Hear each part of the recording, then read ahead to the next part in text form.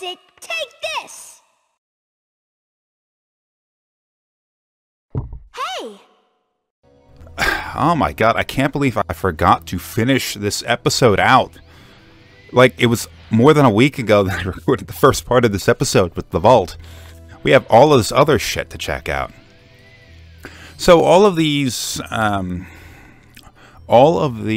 demo discs for the PlayStation 2 from the official US PlayStation magazine, the PlayStation Underground discs, had notifications, had a lot of additional content, and these were, here we have the download station, stuff you could download onto your memory card and play some games. Honestly, I never really found these to be that useful. I think maybe once I added the game that they had in the download station. So like War Jets, it was like there was War Jets and there was War Tanks and the War games, the War something with a Z games. Oh shit. Damn it. I didn't mean to do that. Spy Hunter, the racing game. Silent Scope 2. You know, I never played this on the PS2, but I did play it in the arcade. And, you know, it was fun. But it didn't feel like something that would translate too well to a console game. Because the way it worked was you had a large rifle in the arcade, and you would look through the scope, and the scope had like a little monitor inside of it. And you could use, and you would snipe. But you don't really have that in a console game. Alright. Event Center, Final Fantasy at Meteron? I don't know. Oh, fuck, it's the movie. The dream is always the same. You know, I tried talking myself into liking this movie, but it's not a good movie. Okay.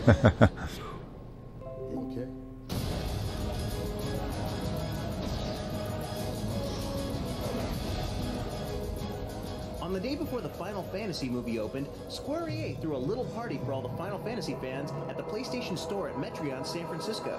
Final Fantasy fanatics lined up around the block as rumors circulated that the creator of the Final Fantasy universe, Hironobu Sakaguchi, might make an appearance.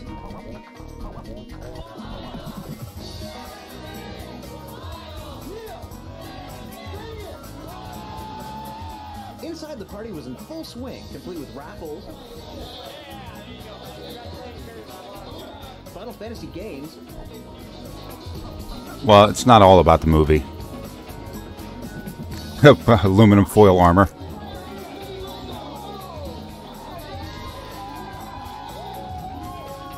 Was this a fan convention, or I wasn't paying attention? I got distracted. And costume BV. contests where the winners received Final Fantasy toy sets, action figures, soundtracks, and exclusive Squaresoft t-shirts. Every so often, a hush fell over the crowd as they showed a video from Final Fantasy X.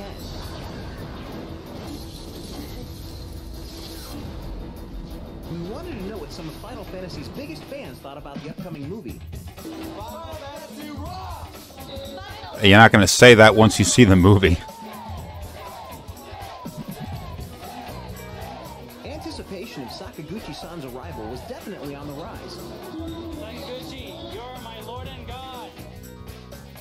Finally, towards the end of the evening, Sakaguchi-san made an appearance.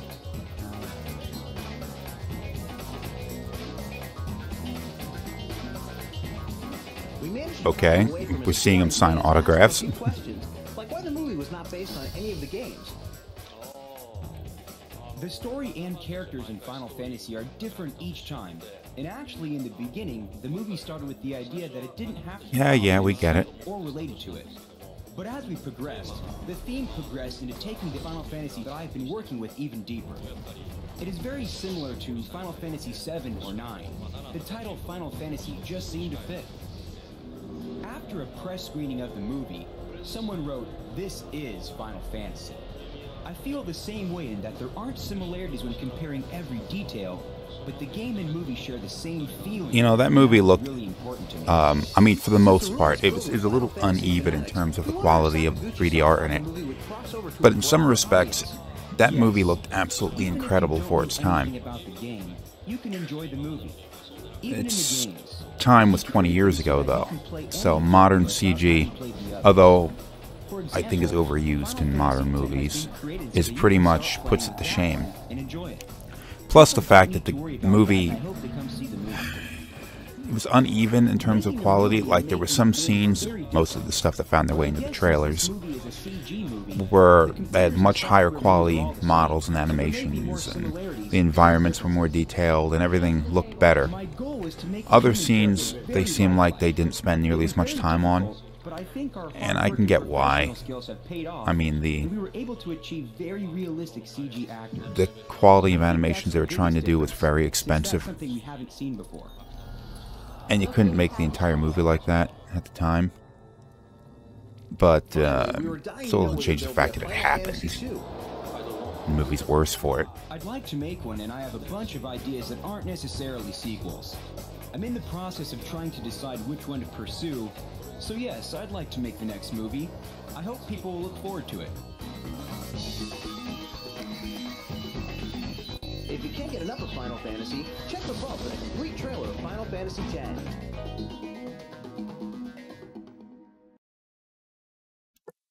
My headset isn't really working, so I had to... whatever. Moving on. Behind the scenes. Eco. You know, I played Eco before, but I'm going to profess to not really being a fan to any of the things that this studio has produced.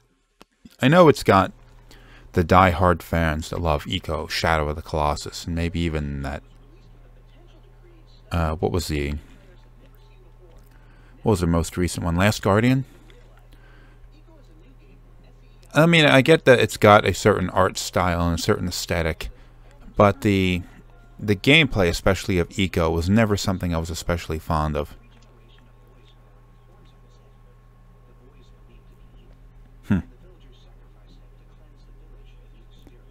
Yes. There's some backstory to it, but Eco doesn't say anything. I don't think he does.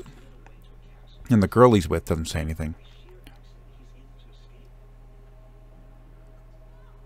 The game is, he's never drops that stick. Friggin' hacksaw Jim Duggan here.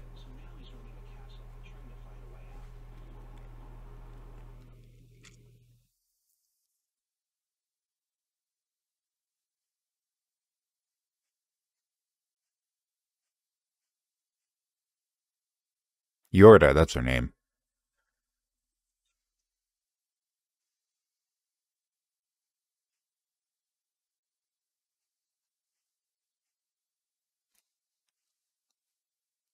The art style with her is actually like pretty different than what for Eco himself. She has a lot less detail on her model, and she's very bright. It's like almost like she doesn't belong in the world there. I guess that was intentional. I didn't play all the way through Eco, so I don't know what her backstory is. Not that there's any dialogue or anything between the characters. They don't speak the same language. I guess there is something to be said about the story of it there, where you have these two characters, and he's working to rescue her, but the two can't communicate at all, or at least not verbally. So there's some like non-verbal connection between them. But I'm not a huge fan of escort quests in general, and what you have is an entire game of escort quests.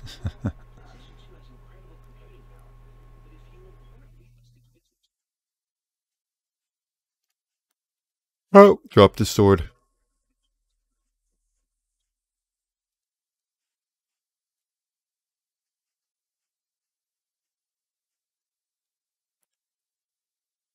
Oh, gonna drop him. Ah, down he goes.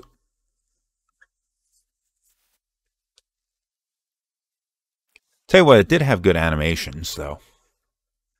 I mean, the characters were very expressive with their animations.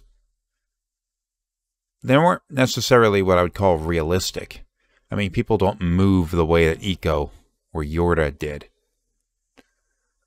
But they're very expressive. You don't necessarily want, especially when you're dealing with character models that are low detail, like what you saw on the PS2, you don't necessarily want realistic animations. You want very over-expressive animations.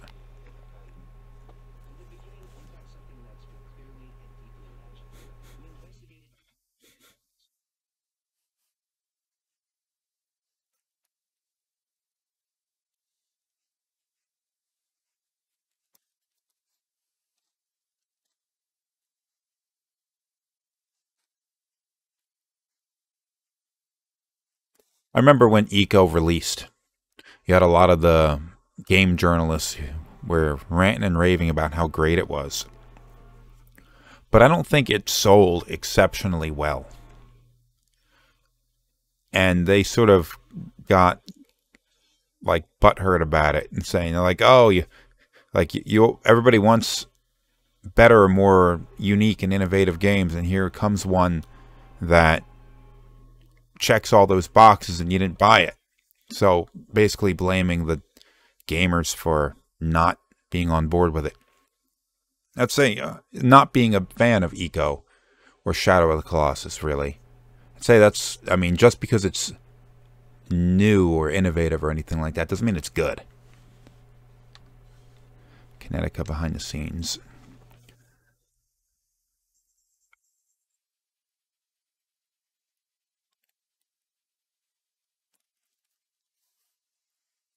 Racing game. When I was playing the demo, I talked about this, and it reminds me a little bit of sort of like a PS2-ish concept of Wipeout. Much more animated in terms of, like, you could do tricks and all that kind of stuff, the kind of things that you couldn't really do in Wipeout, but the racing felt like Wipeout.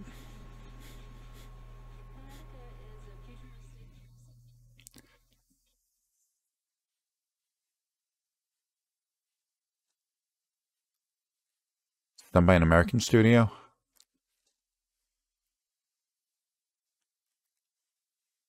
I guess so.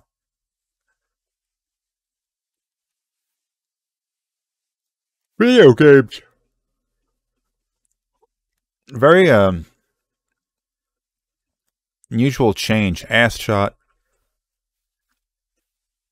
Back in the 70s and into the 80s, game development was really kind of dominated by the Western studios, and I'd say maybe more specifically American studios and companies and developers. Then there was the video game crash in the United States anyway. There was a video game crash in the late 70s into the early 80s because you had a lot of people blame it on Atari. Atari had the 2600 or the VCS or whatever you want to call it that was very popular, but there were no controls that Atari could put in place to prevent garbage games coming out for it. So there was a big glutton of games for the 2600, and a lot of them were just god-awful. And the market for games crashed, in the United States anyway. It didn't really happen in Europe, to my understanding, and it didn't happen in Japan. But in the United States, the market collapsed.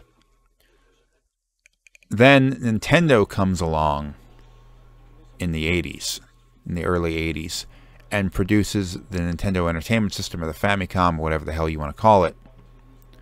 For the most part, they're the same machine. And you saw this big shift from Western studios to being done in Japan. Japan video games were a big deal still.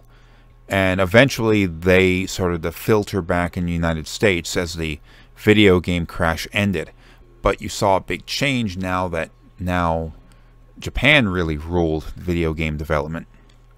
And that was definitely true in the NES and the SNES. And you started to see Western studios sort of come back to prominence. New studios, really. But for the most part, the PlayStation 1 era was a was the era of still the era of Japanese developers. But the PS2 era, that's when you saw PS2, the original Xbox, the GameCube. Well, maybe not so much the GameCube, but you say like you had Call of Duties coming out. The Call of Duty games started in that generation. You had Halo on the Xbox, started that generation. You had, I guess this here's done by a Western studio.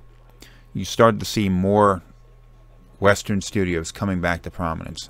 And at least now not so much in Japan, which is seems to be very much focused on their own homegrown games and all that. In the United States and in Europe, Western studios are really the big deal. You have some, like the Resident Evil games, which are Japanese. You have, like the Final Fantasy series is still big. It's Japanese. You still have a number of these older Japanese studios and IPs and all that stuff. They're still big deals in the Western world, but it's mostly Western studios with Western style games and all that kind of stuff which dominate the market over here now. How the hell did I get on this? Well, okay, talking about how this seems to be developed by an American studio.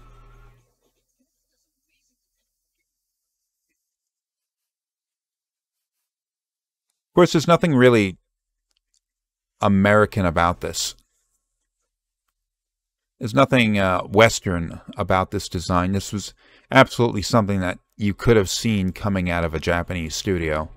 So you hadn't seen the big like divergence in design methodology or goals or style or anything like that at the time.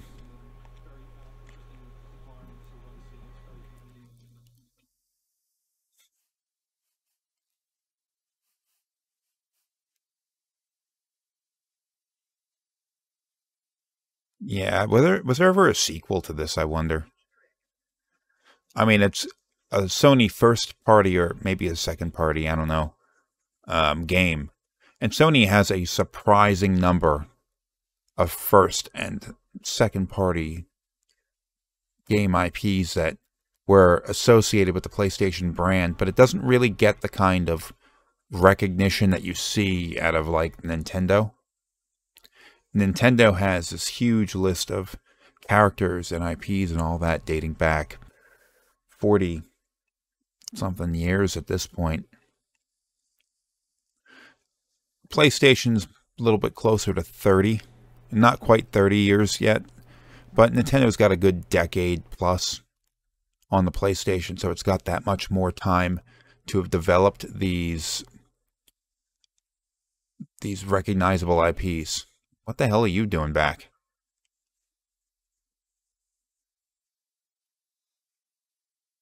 Jak and Daxter. I didn't play much of Jak and Daxter.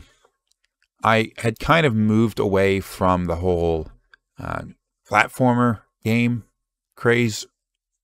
But I would say that if you wanted to play high-quality platformer games in that generation, the PS2 is really where you wanted to go.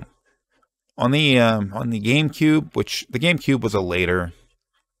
What the fuck? That's weird.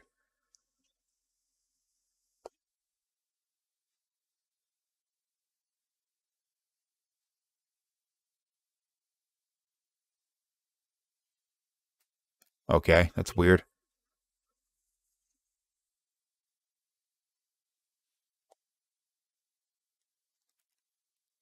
Good, none of these people are actors.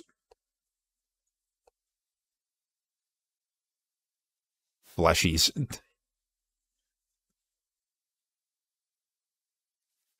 Anyway, between Jak and Daxter, you had like Ratchet and Clank or other big examples. You had Sly Cooper was another one.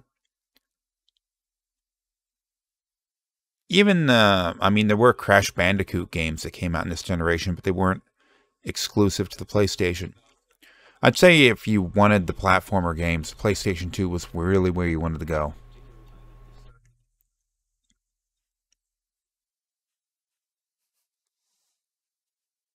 Platformers on the previous generation, the N64, the PlayStation 1, the Saturn, were limited by a few things, not just the technology, but the fact that it was the first generation where 3D platformers were really a thing.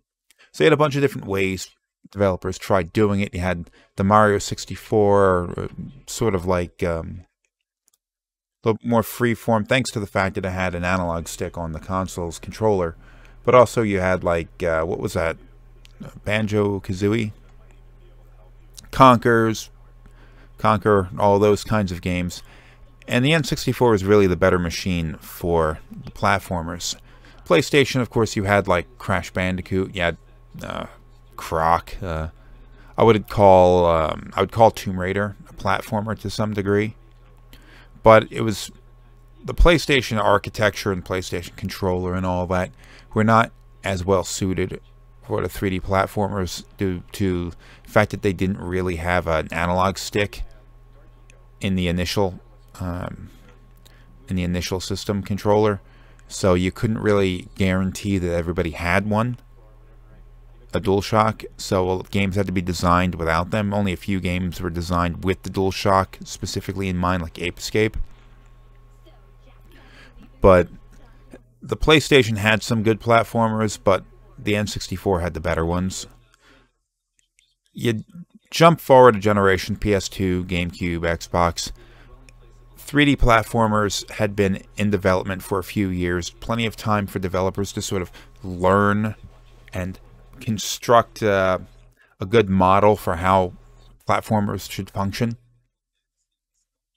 So they were much better, not just in appearance-wise and like size of the levels and AI design and all that kind of stuff. Developers just had a better understanding of how to make them.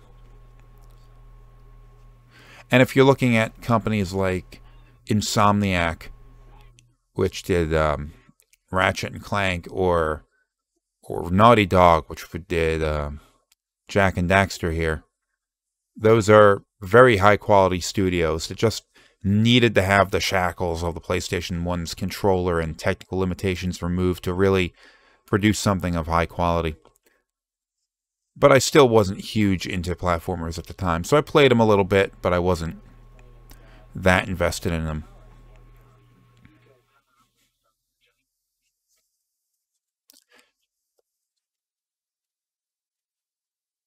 Talking over all these people. Not that interested in what they have to say. I'm just sort of watching the video and saying whatever the hell I feel like. It's a good-looking game for the PlayStation 1, especially a fairly early PlayStation 1 game.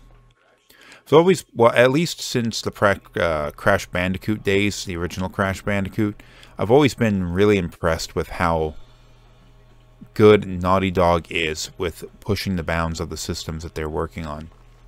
I mean, reading about how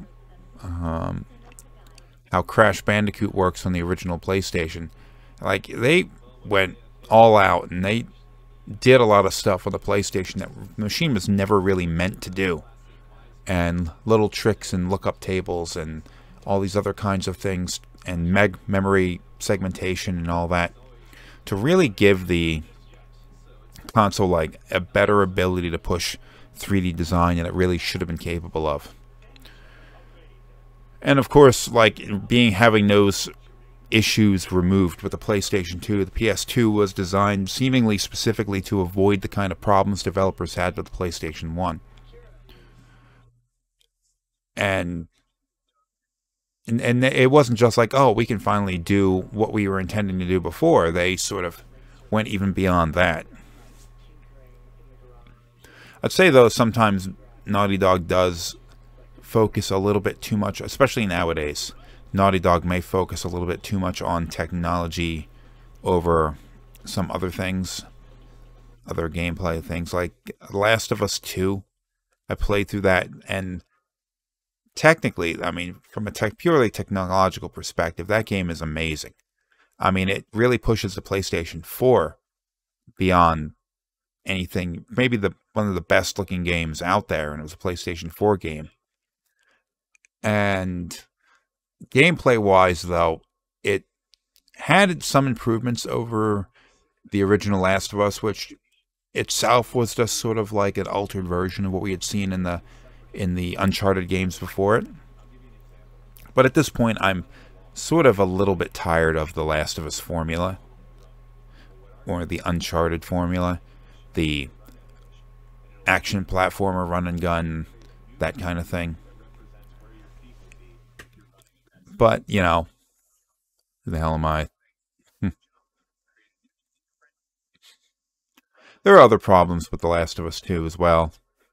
I think there's, if I ever do a playthrough of it, which I doubt I will, maybe I'll go into details about it, but it does kind of violate some storytelling conventions, which I know a lot of people have sort of bought into this whole concept of you need to defy expectations and you do something different, but that doesn't mean what you're creating is good. Subverting expectations is a phrase I've heard too many times over the past few years. Just because you're subverting expectations doesn't mean you're doing something good. I mean, I can write a story where it makes perfect sense for a certain thing to happen, and all of a sudden I do something different. Like, okay, so you have, what was the big example everyone's had? Not in games, but in the last few years, Game of Thrones. That show started to fall apart in the last few seasons. But I think the most egregious example of them hurting themselves for the sake of subverting expectations was to, spoiler alert in case you want to watch this show, but you have an antagonistic force in the North that's more or less just acting like behind the scenes or not overexposed through a majority of the years that this show has been going on.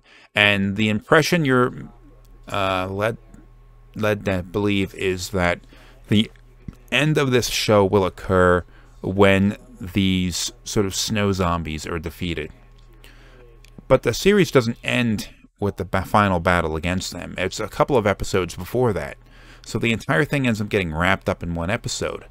But there's one character in particular named John, who was supposed to be, he's the one that has been in direct conflict with the White Walkers or the others or whatever you want to call them. They were the others in the book series. I read a few of those. The White Walkers. Some of the characters in the books actually called them White Walkers too. So it wasn't completely just made up for the show.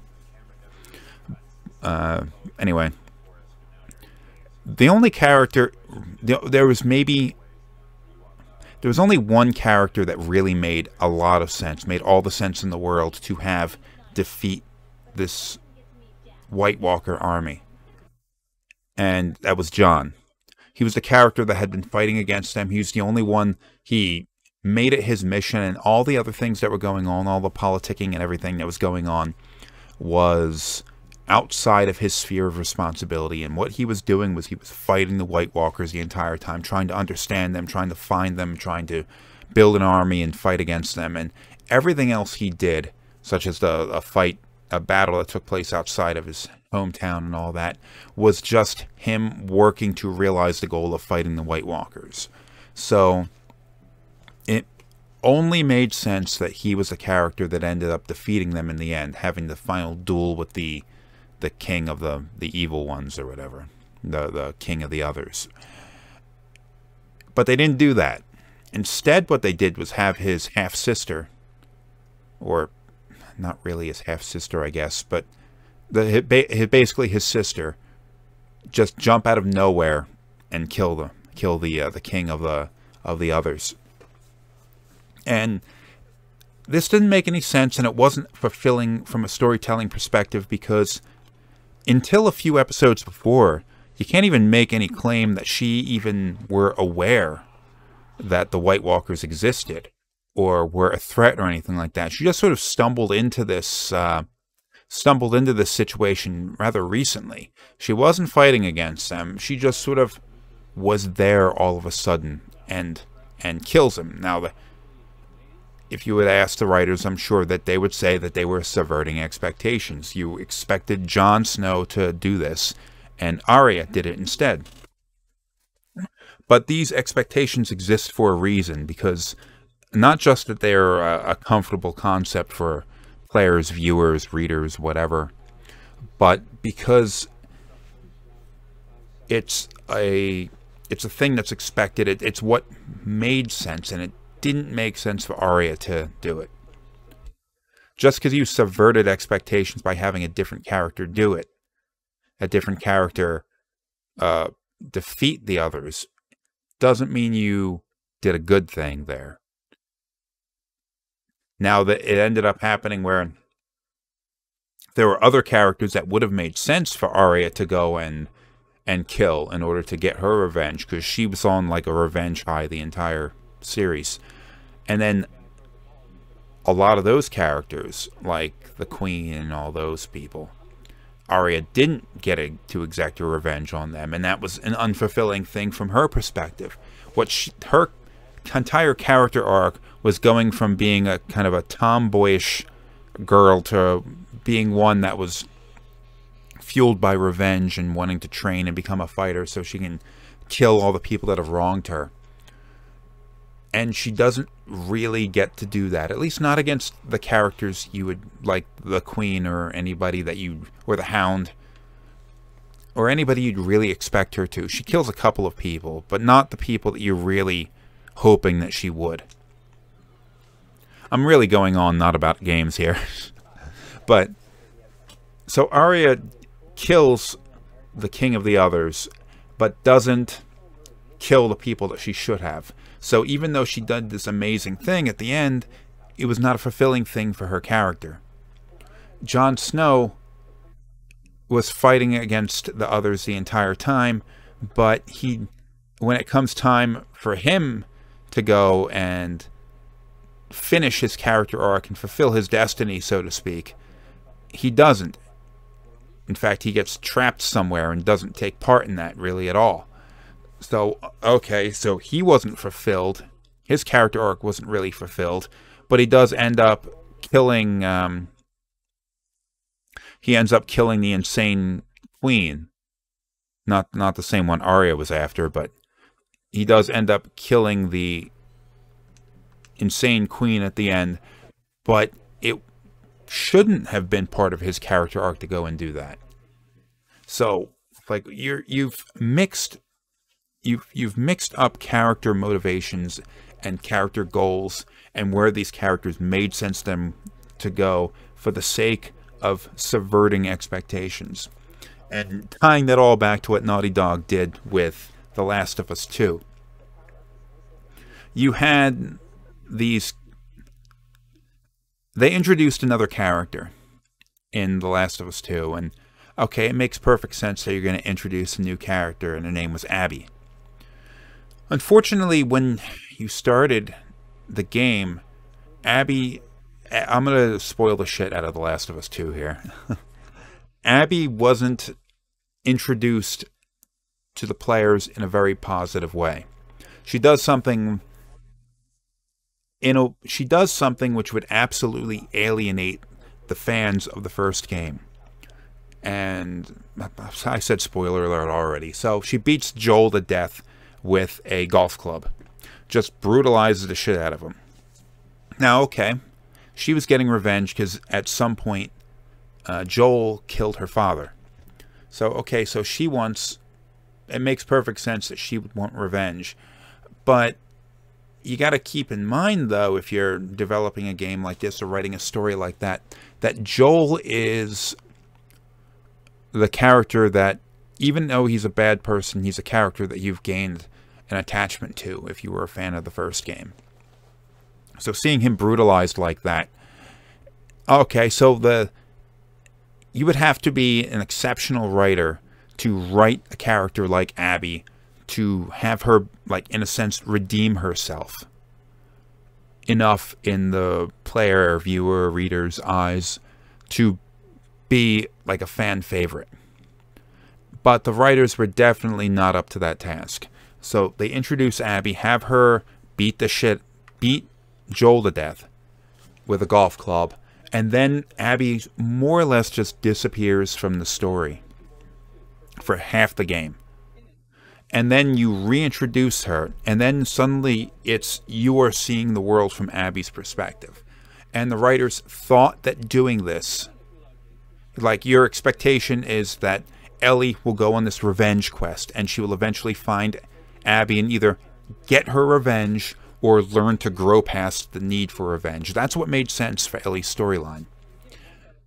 But what they were trying to do in this story was to subvert your expectations there and have not Ellie really get her revenge and not really learn anything otherwise, but have you gain a different perspective of Abby and understand where she was coming from. And I definitely do understand where she was coming from, but you didn't do enough to make me truly feel like Abby was a good enough of a character or justified enough in what she did to justify sort of betraying the character, just betraying the player's attachment to Joel. So they tried to make her a sympathetic character and failed. And honestly, there were like really egregious pacing issues with that story. But that's beside the point. That would take too long for me to wander through, especially if I haven't written any of this out and I'm just going off the cuff. And I'm not even talking about this demo disc. I'm talking about friggin' Game of Thrones and The Last of Us 2. Things that wouldn't exist. Well, no, the book Game of Thrones, A Game of Thrones, was released in like the mid-90s. But the show wouldn't exist for more than another decade plus after this demo disc. So what the fuck am I even talking about? Come on. I really need to focus on what I'm doing here. Dynasty Warriors. God. I thought Dynasty Warriors 2 was awesome. The first Dynasty Warriors game I never played, but I think it was like a one-on-one fighting game. But Dynasty Warriors 2 comes out, and I guess the developers looked at it and went like, well, the PlayStation 2, so many possibilities for this. So instead of being a one-on-one fighting game, Dynasty Warriors 2, and then every other game following it, was this large-scale combat game where you were like, it wasn't one against an army, but it sort of felt like that, and I think that was definitely the intention. One against an army. And it was sort of like a more action-oriented version of the game Kessen, which I think was developed by Koei as well. Which was more of a real-time strategy, I think. It's been a while since I played Kessen, I'm not quite sure. But Dynasty Warriors was so impressive in its day, because it was something like what we had never really seen before. Where I think Dynasty Warriors ended up going wrong.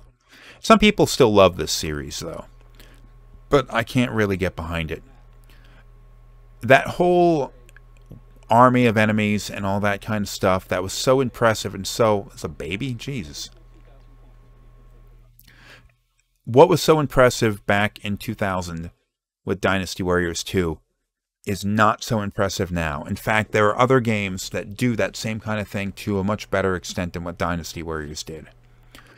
And just they reiterated on that so many times that like I can't get impressed or excited or even want to play a Dynasty Warriors game anymore. And it doesn't matter if we're talking about Dynasty Warriors specifically or like the Gundam version of Dynasty Warriors or the Legend of Zelda version of Dynasty Warriors. I mean, you slap a new coat of paint on it just because it's Zelda characters doesn't mean I'm gonna give a shit. Some people will, because like a lot of gamers really like to fillet Nintendo for every goddamn thing in the world they ever do. You take Dynasty Warriors and you replace Liu Bei with friggin' Link. Doesn't make it a better game. But fuck, whatever. I'm bitching too much. Metal Gear Solid 2. My God, was this game impressive in its day. Like Dynasty Warriors, how it was impressive. This... retrospectively looking back on it, it has a lot of flaws in terms of like the story is stupidly complex in a way that doesn't really make any sense, is overly convoluted, trips over itself in a number of ways. Some of its characters are irritating, blah, blah, blah. Something I have to say, though, is I loved the gameplay of it. All this stuff that you could do with knocking guards out, hiding them in lockers, shooting fire extinguishers, all that kind of shit. The sneaking mechanics, the peeking around corners, the jumping out and shooting, all that kind of stuff is awesome. The problem is the game doesn't give you enough and doesn't present the gameplay to you enough to make a lot of these things even matter. Yeah, I can hide bodies in the lockers, but why would I? I don't need to. I could shoot fire extinguishers, but honestly, I've never run into a situation where it actually made sense to do that. I've accidentally shot them off before, and that was cool, but as a strategy, it doesn't make any sense to me. It doesn't matter.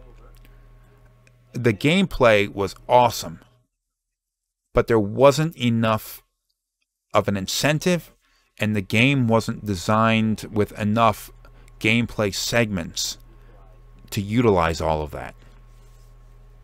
If you know what you're doing, you can just run through the game so quickly, and you're more or less just running from cutscene to cutscene. Great gameplay design for its era. Not enough of the gameplay. Same thing happened with Metal Gear Solid 3 was better at it. But Metal Gear Solid 4 was actually even better in my opinion, because as far as gameplay goes, because the shooting mechanics was so much better, the sneaking mechanics I think were better.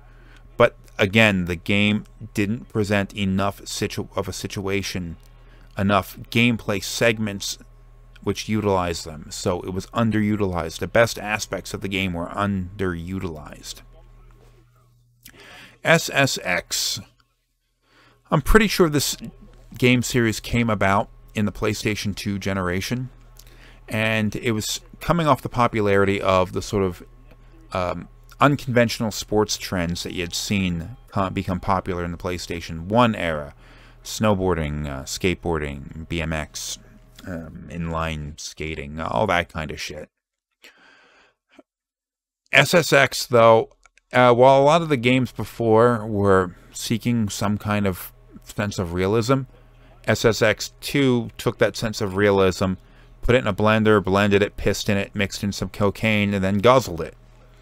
So, SSX, actually, I like SSX more than I like Cool Borders or things like that, because it wasn't so concerned with representing reality. It was just concerned with making the game more fun. Now, some people will like the a more realistic way, just like some people like more realistic racers as opposed to something like a Burnout or whatever. I like the more arcadey kind of thing, something that's a little more absurd. Alright, that's the end of cool moves. What do we have left? Bulletins. There's not going to be anything here. It's just the first, newest info in Kinetica, blah, blah, blah. Yeah, I'm not going to scea.com for... No, main menu, press R1, square, and circle. That's previous issue. Threads. Oh, PlayStation merch. PS1 carrying case? What? Okay. PS1, we're talking about the portable version of the PlayStation 1. Portable, I mean small. It wasn't really designed to be carried around with you. Even though there was a tiny screen, I remember seeing somebody with that. And I thought it was cool, but it's not a portable game. It's not like a Game Boy or a PSP or a Vita or a DS. It's an awkward thing to set up. So it feels weird to have a carrying case for a not portable console. And here, PlayStation 2 carrying case, an absolutely not portable console. I guess if you are like on the road a lot and you want to take your PlayStation with you, sure. Shirt. And we're back to this. Hot Shots Golf 3. What is the... Oh, just what's going to happen in the next issue. A lot of people go into making these discs. Hey, this is important, right?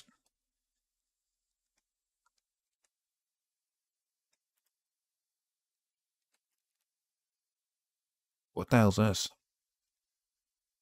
Did you have to push that thing around? I thought it moved on its own.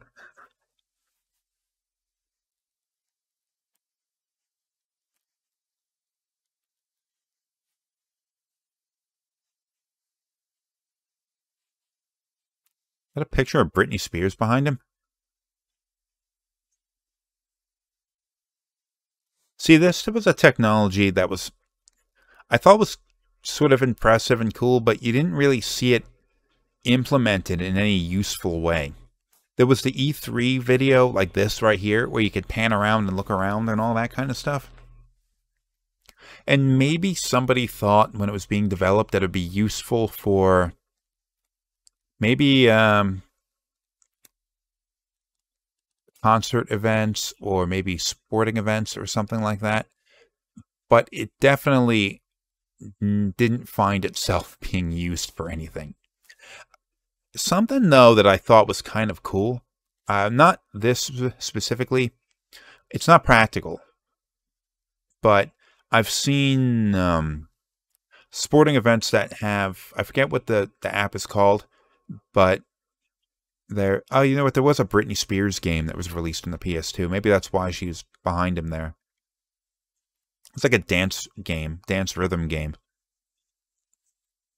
But you have, so you have, for Oculus, and I tried it in PSVR, PlayStation VR, you had these sort of VR-ish sporting events, and I'd seen, I think it was a WWE, yeah, WWE event in VR, where they essentially put an almost 360 camera in the turnbuckles. And from that, you had essentially a free look, where in the headset you can turn left, you can turn right, you can look up and down to some extent, and it gave you a sort of like an impression that you were there, and it even had like a stereoscopic 3D effect to it. So it wasn't just a video that you had plastered against your eyes. This is like Google Earth here. The problem is, especially in sporting events in general, there's one thing that you want to be watching. Whoever has the ball, whoever's punching someone, whatever. And especially watching a WWE event, it kind of got screwed up in that I was seeing a lot of things that I clearly was never intended to. Like, watching the match, and I turn and I look down a little bit, and I see a bunch of people crawling around on the mat, pulling extension cords, and trying to not be seen by the hard cam. Or, it's kind of weird because, like, it's right on the turnbuckle, and there's a tag team match going on. And you see, like, Alexa Bliss standing right there. And she's, like, it's kind of weird to be standing next to somebody who's that close to you, because she was standing right next to the turnbuckle. So she is like 15 inches away. And it's kind of weird to be standing that close to somebody who's completely ignoring you. It's goofy. It's unsettling, and especially since the 3D effect gets maybe get a little bit distorted when somebody gets close to you. So you're supposed to be watching one thing, and you're not supposed to be seeing things that you're not supposed to be seeing. So the ability to look around, it's a nice novelty. Like, this is a nice novelty, but it's not practical in any way. It's cool to see. It's not cool to do. At least more than once. Maybe they've figured out a way of doing it better. I would definitely like to see that kind of thing employed with, say, something like an MMA event. Just so I could sort of... It's not like you can position yourself around like the referee to get different perspectives on things, but maybe if they put one on each post of the ring or the cage, and you could switch between them, you'd be able to maneuver yourself around to get different views. And maybe if they let you zoom in or something like that, that would be awesome. But the way it's been, the way I've seen it so far implemented, it's not really. It's cool novelty, but it doesn't really work out that well. So here we go. That is going on for this one for quite a while. Not sure how long this video's been, but this is the second episode of this demo disc, so I talked about a lot of shit, had nothing to do with it. I feel bad. Sorry.